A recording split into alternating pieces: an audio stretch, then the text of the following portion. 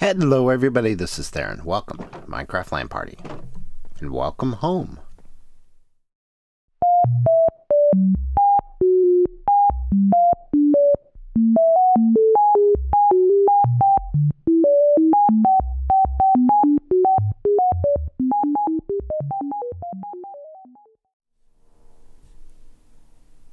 It's been a little while. I've been off in Aqualand for quite some time.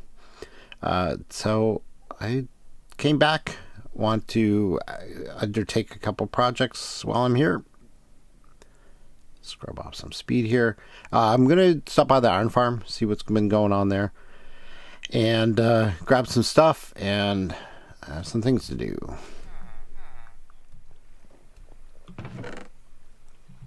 Oh, somebody cleared out the iron. Just a little bit.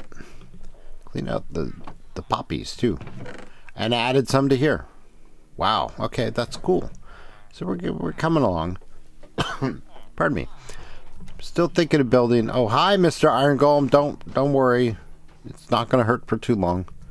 Still thinking of building a bigger iron farm out by spawn. Just haven't. It's a lot of work and haven't. I don't know. I have other things to do. And we've got iron here. People aren't, you know, we got more iron than people are using. I mean, sure, I'd like to get to the point where I can use iron as building blocks, as scaffolding, but... Oh. Trees. Somebody dropped a sapling. Somebody cut down some trees. All right. So, what are we going to do? Let's go back home. I'll swing by...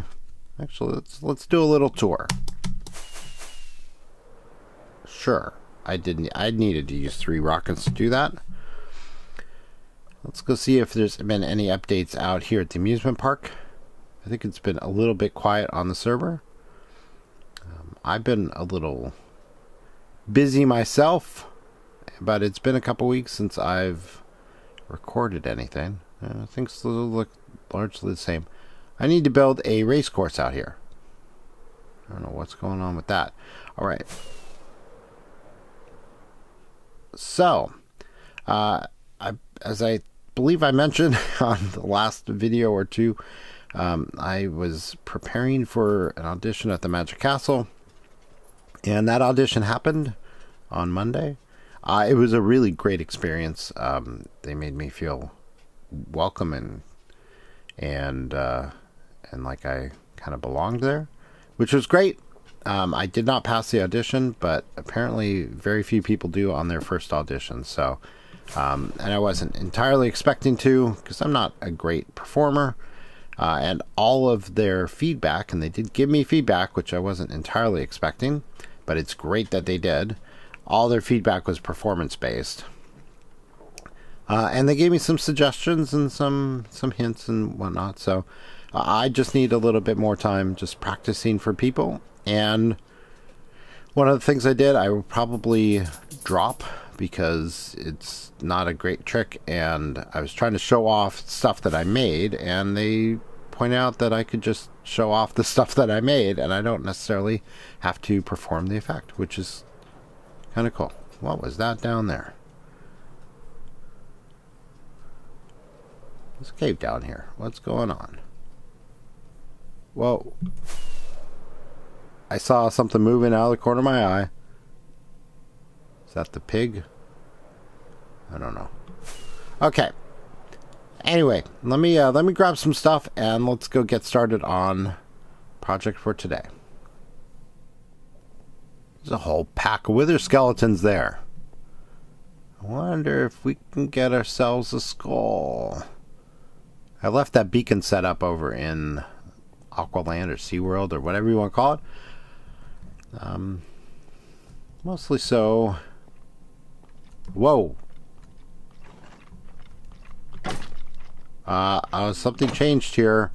Why are they able to walk up on my sidewalk?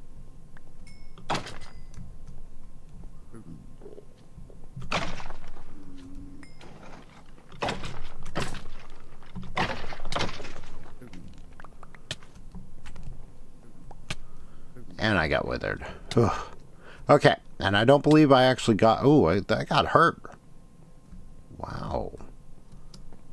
Okay, something changed. Did the wither skeleton height change in 1.13.2? Because they should not have been able to get up on my sidewalks there. That's a little disconcerting. Okay, well, that's an issue for another day. You remember this place? Inside the pyramid. And we've got our little single chunk farms kind of chugging away. Not too much lately. Oh, hello, Mr. Slime. You're going to die. Look at that. Slime farm is working wonderfully. I've got lots of slime balls. And I've taken some of those, so that's 2 full shulker boxes of slime blocks, I guess. Cactus, ton of cactus. The squid farm doesn't work anymore. That we will have to do something about. But, you know, that's a lot of ink sacs. And the sugarcane farm, yeah, chugging away. It'll do more now that I'm here, and I fixed the problems. I had some issues with things getting stuck.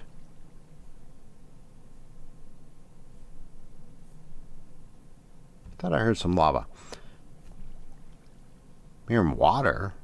I wonder if there's a pool of lava not too far.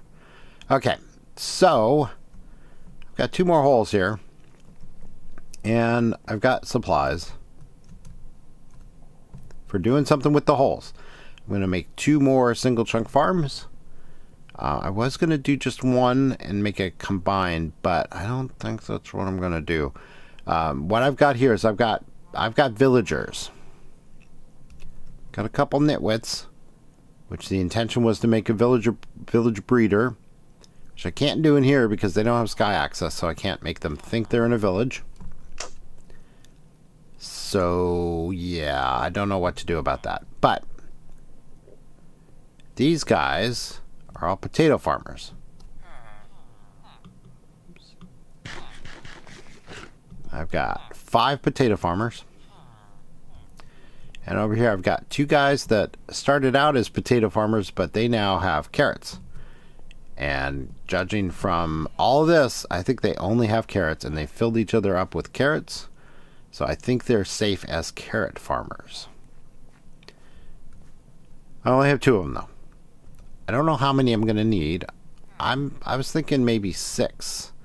So I was planning on using 3 of these guys and then getting a couple more of these guys. And building up automatic carrot and potato farms in here, layered up. But then I realized, and then I'm going to have to do a sorting system, multiple shulker box loaders, and honestly, I've got enough potato farmers there that I may as well just do. I'm going to build this as a potato farm. So I'm going to grab a couple of these shulker boxes here. Bloop. And grab this one. Bloop. And then let's get down there. Yay. Alright, so this is, and I have to keep a real close eye on this. So this is where this is going to go up. I'm going to have a water column here, and I have to figure out exactly how I'm going to do that. I did that on a couple of the other farms here, but I think I maybe didn't do it quite right. So they work, so I may replicate it. I don't know. But anyway, so this is my sort of take on the whole single chunk. This, actually, I think I just need 5.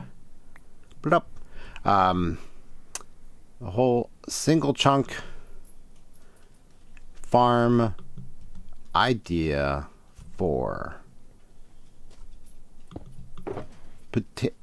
I got the wrong box. Okay, hang on a second.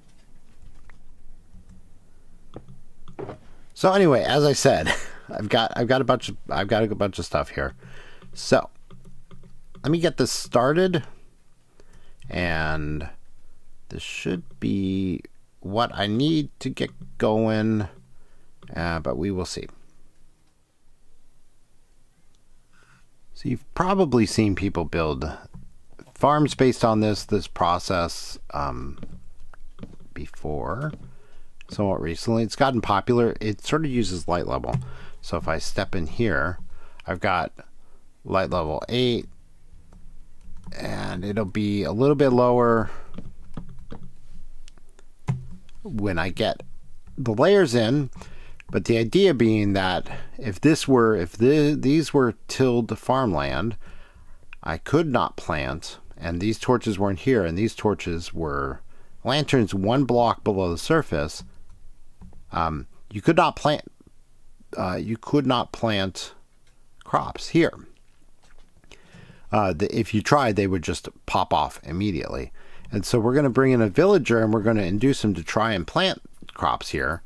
And then he won't be able to, and there will be hoppers underneath in order to grab the ones that he does.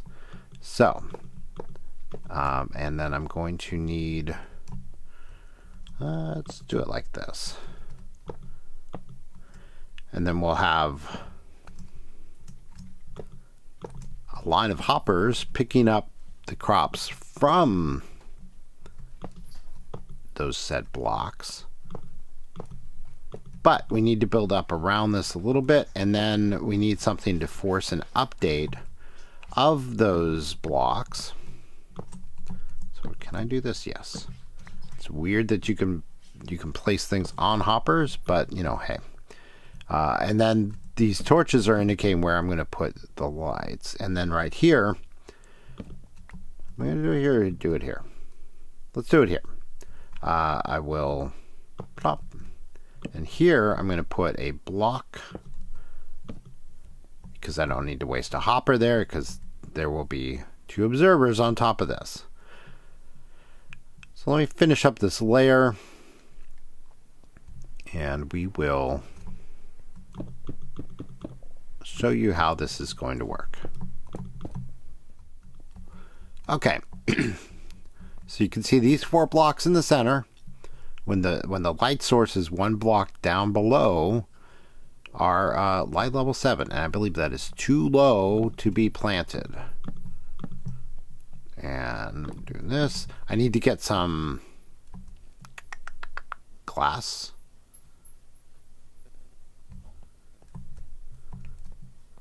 So I have 2 wide walls here, right? This is the wall that fits outside of. This is outside the chunk, this is inside the chunk, and the design I have is sort of built around having a wall on the first layer inside the chunk as well. So I will need to work on that a little bit. So this is the first layer, and I could probably come up with ways of making this a little less, a little more compact, but I'm not going to, because I think this will produce plenty of potatoes as it is. So I need to build up another round around here. I need to go get some glass, and I think I may have miscalculated how much stone I need. But I have I believe stores of stone from other projects in the pyramid here, so not too worried. I have all the stone I need, but I created a shulker box for each layer of this, and I think I miscalculated how much stone was actually necessary.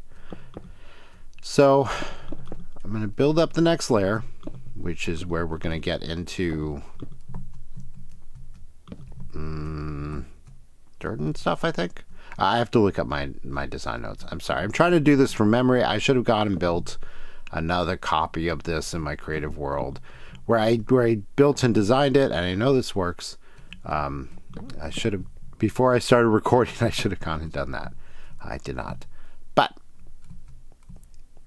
give me a sec, and I need to make sure, pretty sure, that this goes here like this, and that these get replaced. And then I have to put in some, I think the dirt layer goes up next. So I may have enough, I may have just enough stone, so I may have calculated correctly.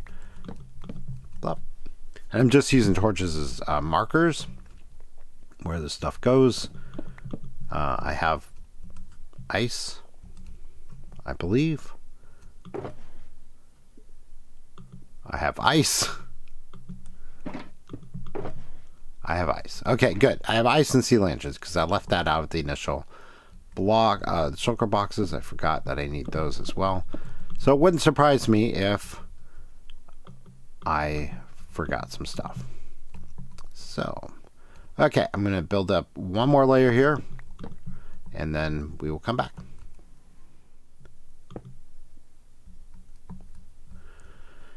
All right, so one thing I need here is a hopper clock, and not a hopper clock, a observer clock, because I need to update the dark patches. I need to push these down, and one needs to go there. And for this purpose, I brought some stuff. I brought pistons, and I brought redstone. So let's go do this. And right. So we have to get a little creative because I got bedrock down there, and I have to be able to push this stuff down. So there we go. And one more, right? Yeah, there we go. Now we can grab these back. Now I'm going to put dirt in at this layer here, and this guy, when I put a dot of redstone on top of this, will update the blocks around it. And because these are too dark, it will then force them to be kick off any crops that are attempted to be planted. So this goes down. So there's no hopper underneath this because there doesn't need to be, because no one's ever going to plant anything there. So now it's time for dirt. So I just made a little bit of a mistake on my original design, and I'm going to have to redo a little bit here. I don't think it's a big deal, but I need another layer of bricks. And as I said, you could do this more efficiently. I could build it with fewer layers of blocks in between each, but I'm going to do it this way because that's the way I designed it, and I know it works. Get all sorts of spooky sounds down here. Okay, and I have plenty of stone bricks. I did calculate correctly, so the interesting challenge is going to be I have to come on, I have to move these, and I can place a stone brick here. Actually, this might allow me to place the set observer where I want it. No, I guess not. Whoops.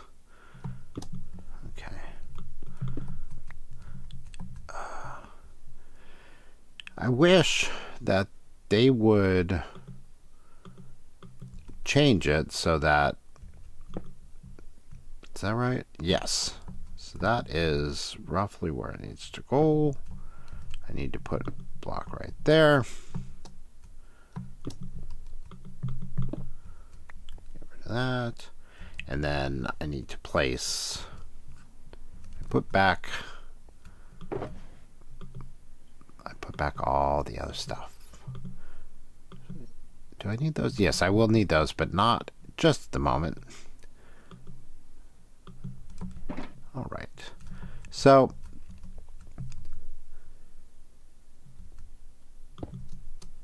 Mojang put in a debug tool during the 1.13 snapshots, which is like a wrench type thing that they have in some modded, where you can modify a brick and rotate it was one of the things that it could do. There we go. That's at the right height. Now I just fill stuff in. Oh, I do need those hoppers because I need to place hoppers on here because this is where things are going to get picked up. Okay.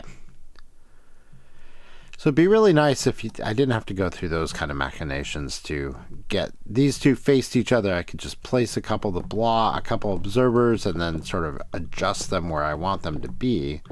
Which if you were building stuff in real life with, observers, which, of course don't exist, that would be kind of how you would go about doing it. You'd place it and then you sort of adjust it till it was where you needed it to be. But that was a debug tool and it did not make it into the full release. If it did, I would be using it. I would let people use it because it's kind of a pain in the butt. So, okay, I'm going to lay in this layer of bricks and pick up my miscellaneous stuff in here. Okay, I'm going to lay in this layer of bricks and then we'll take a look and see what the next steps are.